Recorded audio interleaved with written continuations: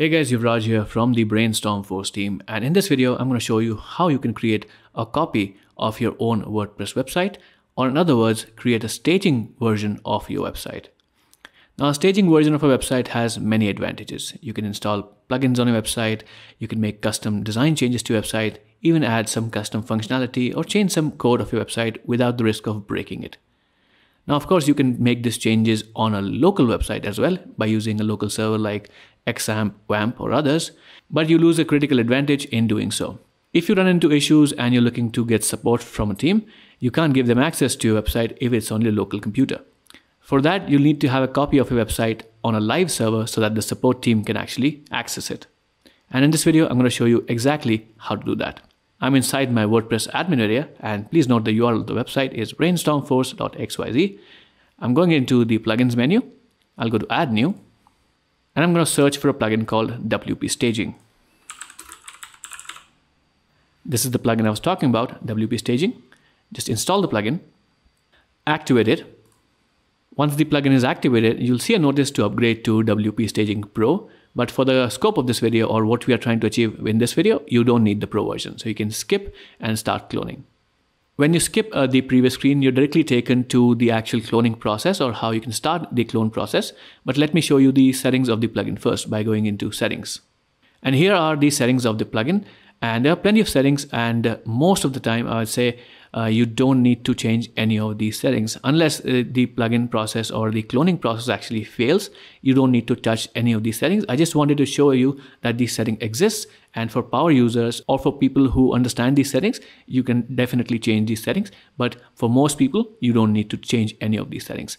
So let's go back to the sites or start section here and start the cloning process. So the cloning process is quite simple. Just click the create new staging site.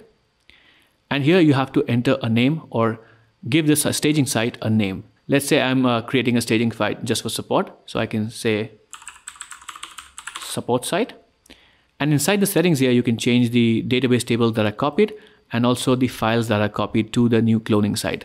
Now, for most people who are trying to create an exact copy of your website, you don't need to change any of these. That will defeat the purpose of having an exact copy of your staging site. So don't change any of these settings if you're trying to get support or even creating a complete copy of your actual live website. And once you've done this, you have entered the name of the support site here, and just click start cloning and the process will begin.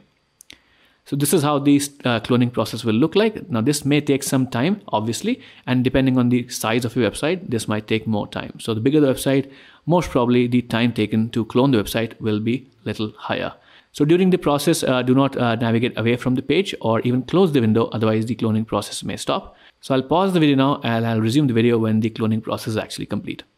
So the cloning process is now complete, and you can see the actual time it took to complete the cloning process. And obviously it will depend on the size of your website. Don't think that this is the time that will take for your website. And now you can access your website using the URL right here, and also click this button. And do remember that the admin credentials or the way to log into your website, you'll need to use the same credentials that you have on your main website. So let's open up the website and log in with our credentials. I'll open this in a new window or a new tab. And as you can see, this is the login form that I'll be presented with. And obviously it looks a little bit different from the regular WordPress login because it's created by WP Staging. And I'll just add my credentials or type in my credentials that I use for my main website. Login. And now I'm accessing and also logged into the staging version of my website. The orange bar is a notification or an indication that I'm in the staging version of my website. And I can also log into the backend of the website, but let me first show you my original website by going into this tab and opening up my actual website. And as you can see, it's the same exact website, top to bottom.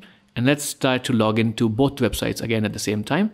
And I can go into the dashboard right here and also dashboard right here. And as you can see, the dashboard also looks very familiar. It's almost exactly the same, just switching between both of them to show you how it looks the same. Just the important difference to note is that the orange admin bar just notifies or indicates that you are in the staging version of your website. And now you're free to make any changes to this without affecting your main website. You can install plugins, make any design changes, or give access to the support team. Now, two important things to remember are that if you want your changes from this staging website to copy over to your live website, automatically, then you'll need the pro version of this plugin. And if you don't want to pay for the pro version, what you have to do is make sure that the changes that you make here, you also have to replicate them inside your main website so that the changes are actually reflected here. And if you created this website to give access to a support team, then I would recommend that you create a new user by going into the users menu and create a new admin user, because the admin credentials of your staging website and your main website are the same. So it's just a good practice to create a different admin or change the password of your current admin user before giving it to the support staff. This way you'll have peace of mind that your username and password are not compromised in any manner. And that's it for this video, guys. If you like this kind of content, make sure to leave a thumbs up on the video. Also subscribe to Brainstorm Force's YouTube channel, because we create amazing videos just like this one for you guys. My name is Yuvraj and you're watching Brainstorm Force's YouTube channel. I'll see you again in the next video. Till then, take care.